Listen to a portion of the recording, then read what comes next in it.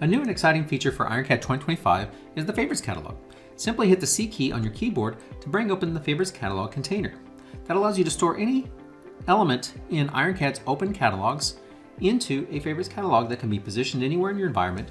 That allows you to access your favorite or most commonly used elements to quickly drag and drop into the environment to begin working in your design. This command to open up the Favorites catalog can be customized by right-clicking in your ribbon bars and accessing the Customize toolbar menu and keyboard settings. Any element can be added to the Favorites catalog by simply right-clicking on the element and adding it. So for example, we'll close our catalog, go into our catalog, right-click and select Add to Favorites. This can be done on any catalog that's been opened and saved, and can be in folders as well. For example, we can go into our stock, and we can go into any of our add-on tools like IronCAD Mechanical and add those as well.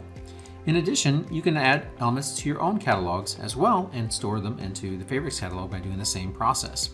Now when we access the Favorites catalog, you'll see all of our elements have been added that we can quickly access and reuse.